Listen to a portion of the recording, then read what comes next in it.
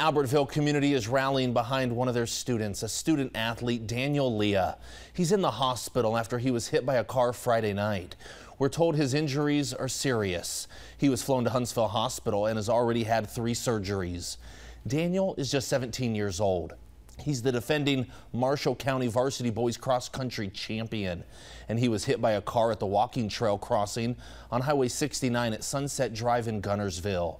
Employees at the school released a statement saying in part, he has a long road of recovery in front of him.